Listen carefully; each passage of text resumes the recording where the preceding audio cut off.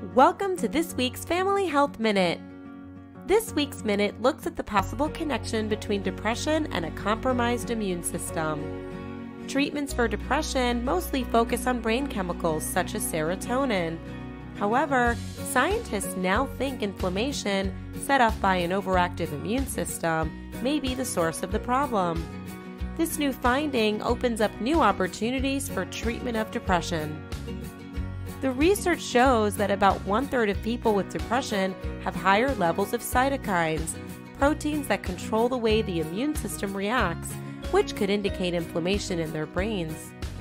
Experimental medicine studies found that a notable percentage of healthy individuals treated with interferon, an inflammatory drug, became depressed. One paramount outcome emerging from this research would be an understanding of the connection between the body and the mind, leading to more effective treatments for depression. Numerous research studies have shown that chiropractic care positively impacts immune system function and improves depression symptoms. One study from the National College of Chiropractic found disease-fighting white blood cell counts were higher just 15 minutes after a chiropractic adjustment.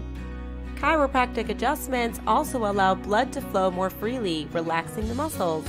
This stress relief can be extremely therapeutic for those with depression.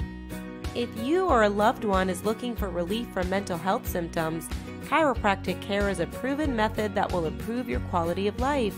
Make chiropractic a regular health habit for the whole family to ensure your spines and nervous systems are working the best they can.